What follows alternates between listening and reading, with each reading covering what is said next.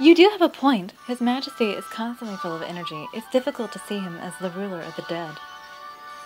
Mwahahaha! Am I good or what? I would take a tactful king over a lively one any day of the week, personally. Well, can we get back to the birthday topic?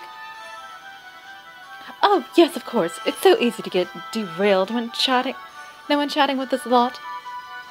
For the beloved Philip, I shall arrange the most magnificent of parties. How wonderful of you. I'll hire a zombie band right now. I want for Philip to feel my love. His Majesty does give Philip his fair share of headaches. Once everything is ready, I shall send a carrier pigeon to the library. What should I do? Then I remembered my dream. A 4-leaf clover. Finally, it's party time. Philip walks into the dining room with a look of confusion. He doesn't seem to know why he was asked here.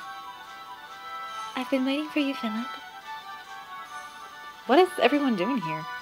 Is there a poetry recital I should have known about? I give JJ a look to signal him. He nods and sets off the party poppers.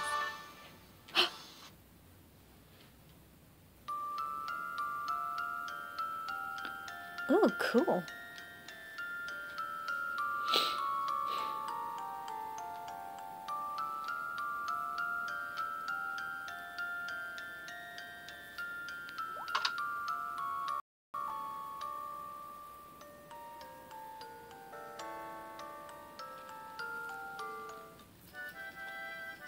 Pop! Each popper pops loudly, sending out a shower of bright rosebuds.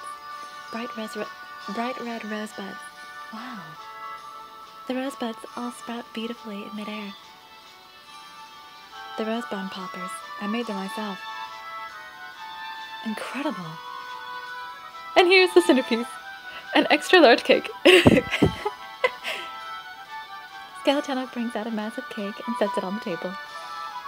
This one was made personally by the princess. You were such a lucky man, Philip. Sunny helped out too. I barely lifted a finger. Don't worry if you can't finish it, Philip.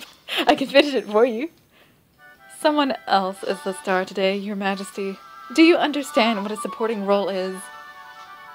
I know, jeez. Can't you see how well I'm behaving?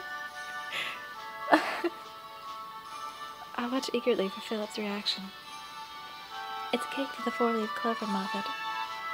A sponge cake coated in white chocolate with four green hearts on top, all pointing at each other. It reminds me of when I once searched for a 4-leaf clover for you. Philip chuckles.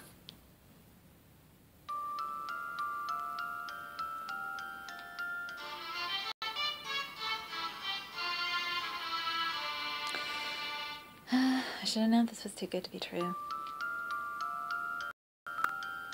Of course.